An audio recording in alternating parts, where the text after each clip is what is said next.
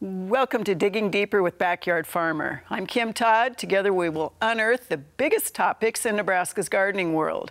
Today we dive into cover crops, what they are, and why they are growing in popularity.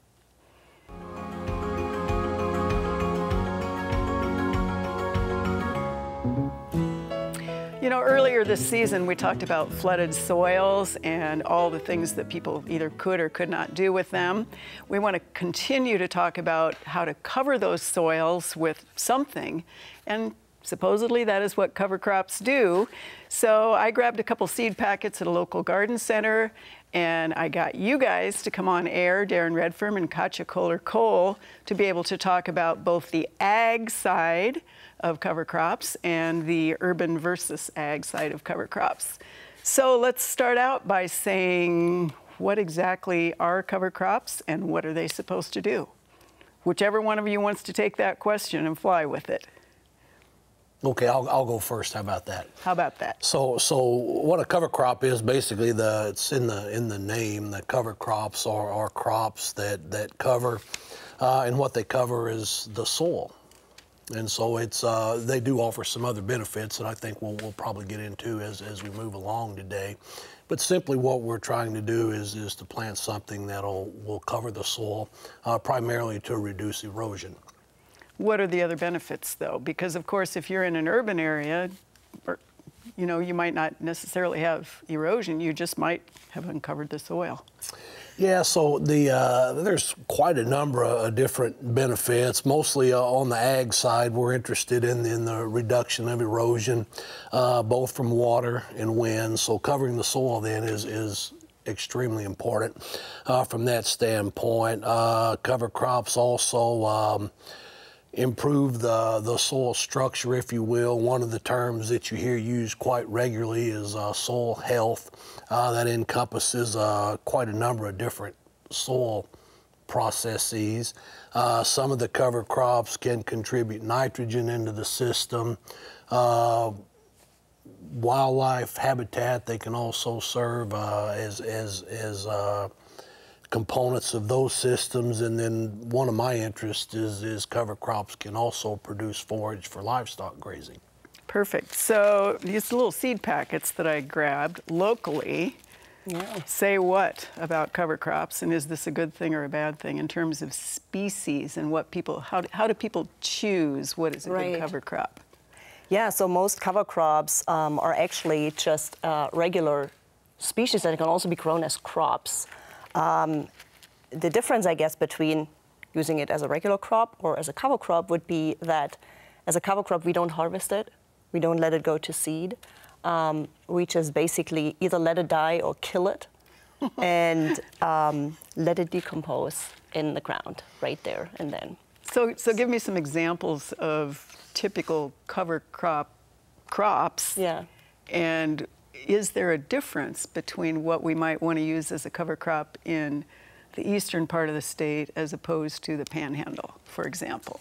Sure. So in a farm situation, one of the most common cover crops that we're using is cereal rye, which is a small grain, except we're not, as I said, we're not using it for grain. We're just, farmers usually spray it with glyphosate or Roundup in the spring and kill it that way, and it just stays there.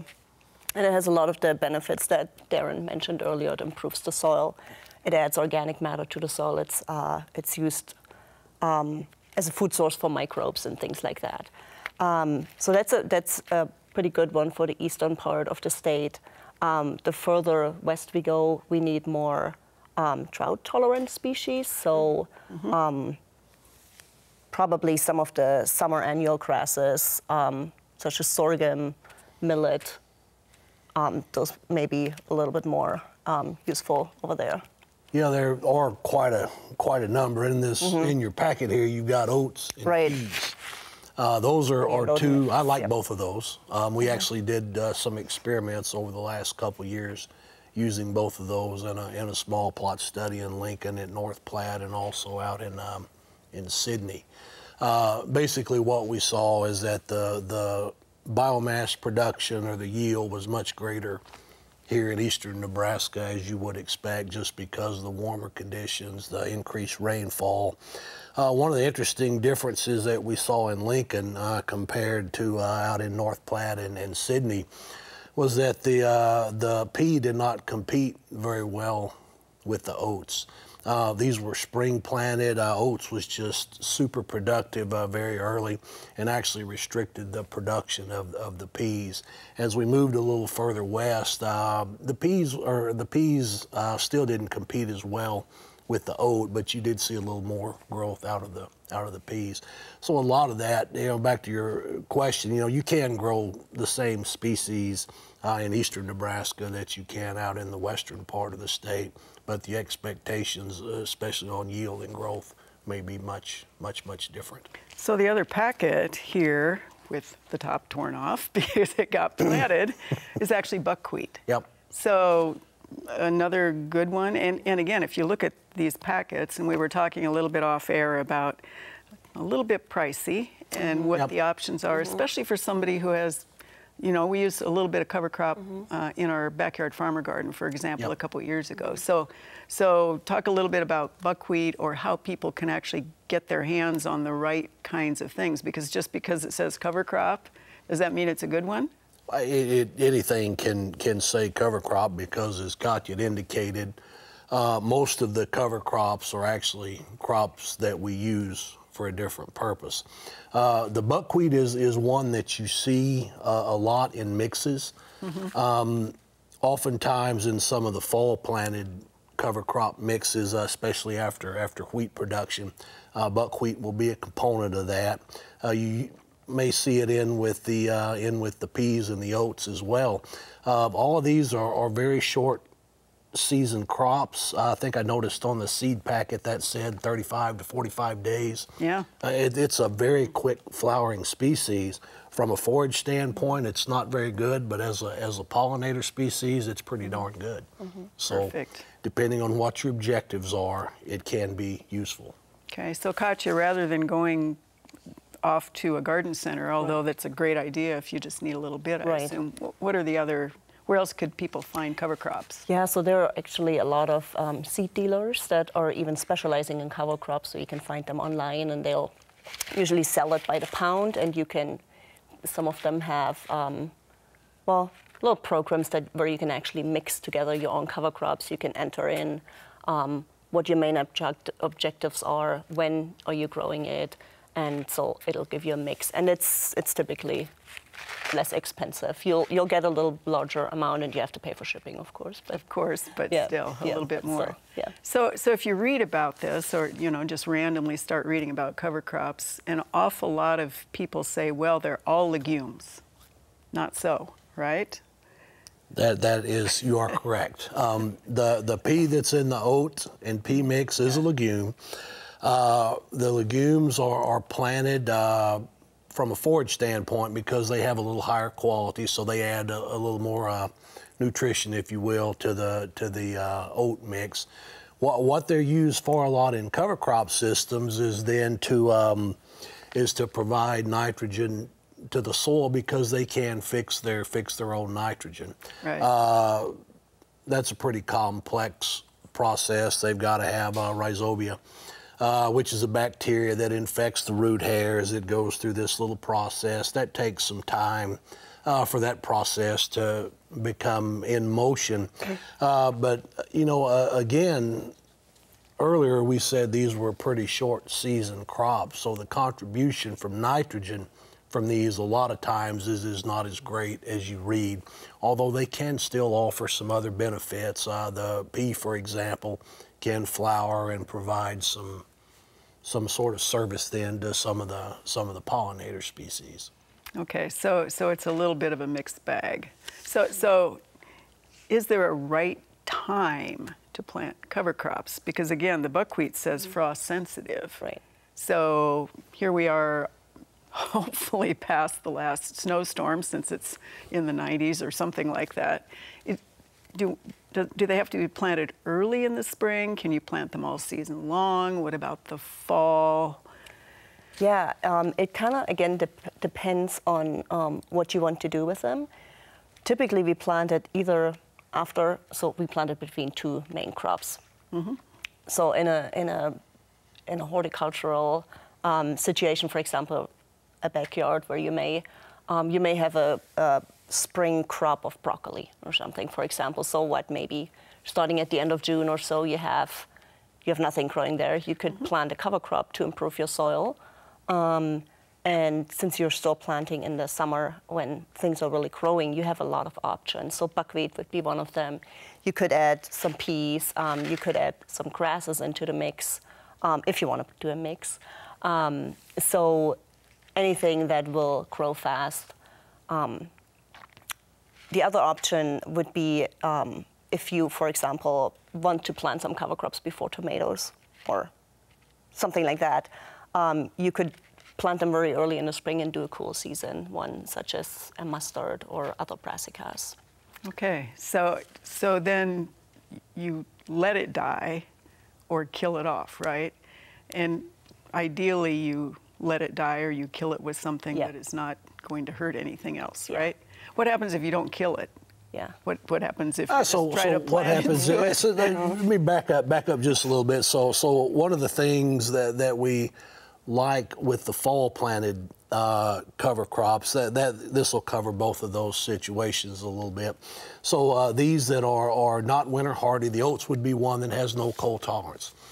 So you can plant it probably as early as August 1st. It'll continue to grow till frost.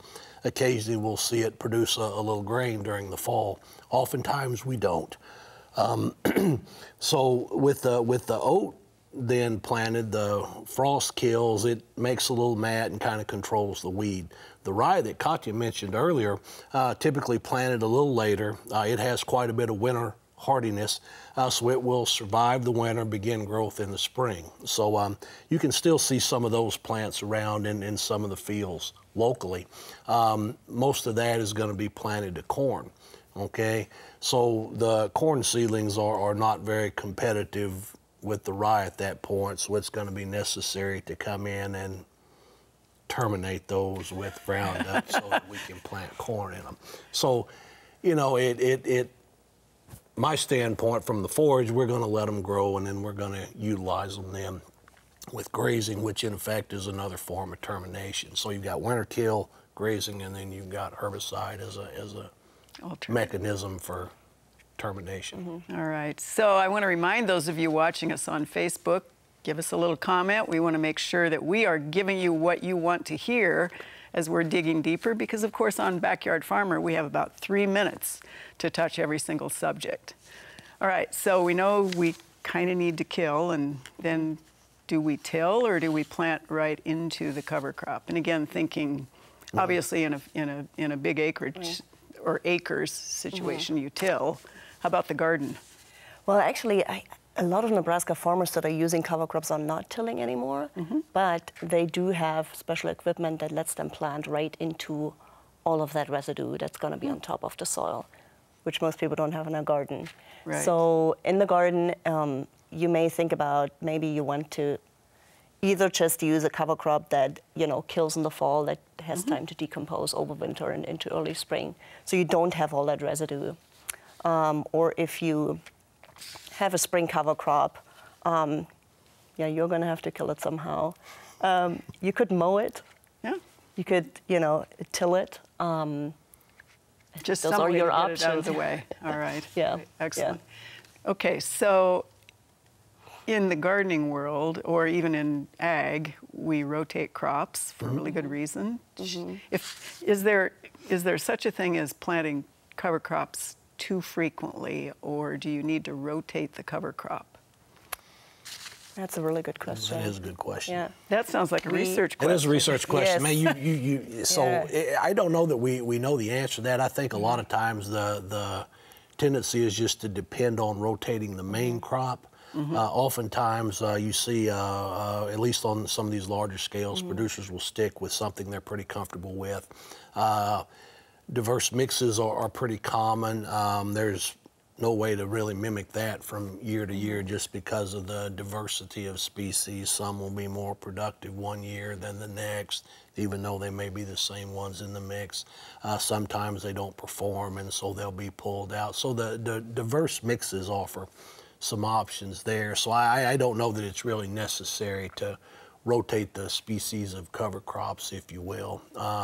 One of the research questions I think that some are looking at from the row crops is, can you grow continuous soybean and use cover crops as the rotation crop? Interesting. So yeah, there's a lot of ways to approach it. Okay, so what about total sand? Since we have a lot of, all there's left is sand. Cover crops make a difference. Are you doing any trial or error on that, or research? That's been a question since mid-March. Yeah, about what to do with the sand. I really don't have a good answer for that. I do think some sort of dune stabilization is going to be important. I suspect that with a lot of those dunes that have washed in, there's going to be some plants that are going to try to grow out of there that are hopefully not invasive. Necessarily. Right. See, that's the thing. You don't really know what you're going to have there. Yeah. Some of the I do think at some point cover crops may be used as some kind of remediation crop on that. You know, I think there's some areas that are just going to be not. It's not going to be cost effective to remove a lot of that sand. Some of that will probably be planted to more permanent. Perennial grass. So we mentioned the word research, and there's a little rumor that there's some sort of a hoofed animal, perhaps a cow beastie of some sort, wandering around on cover crops on East Campus. That would be me. So you knew that, right? Yes, I did. Yeah. So I want to know. I mean, so we've got a small project over on East Campus. We've got a couple of different crop rotations in there. One of those crop rotations includes oat following wheat. And so we plant that oat crop mid-August, allow it to grow, winter kill, and then we graze it over winter, similar as the same time that we do the corn residue. So we're just beginning this. We just finished our first year of data collection on that, and have just got the corn. I don't think we planted soybean yet. We just got the corn planted into some of that. So one of the things that we're looking at primarily are the effects of cattle grazing on crop production, and then can some of that be mitigated through the use of cover crops. All right. Any parting thoughts from either one of you other than go forth and have fun? Have fun. Think about whether you need it. That's kind of the big thing. You know, there's so many choices for cover crops. You know, you're not really a lot of times they're not really managed under ideal conditions because we're just looking for the seed to germinate and accumulate some level of growth so that we can control weeds, provide a little nitrogen, put some kind of structure back in the soil. Right. One thing that I would probably caution people is to make sure your cover crops don't become a weed, especially if you let them go to seed. I mean, a lot of them can be used and should be used for pollinators, but the danger is if they go to seed, you know, they can start spreading and become a real problem. That's this one here. Okay. All right. Well, thanks, guys. I think this was probably really interesting for our audience and certainly for me. Certainly enjoyed being here. Good. You know, and that is all the time we have for Digging Deeper with Backyard Farmer. You can watch a new Digging Deeper on Facebook every Sunday night at 6:30 p.m. Central. Do not miss Backyard Farmer Live every Thursday at 7 p.m. Central on NET. Thanks for digging deeper with Backyard Farmer.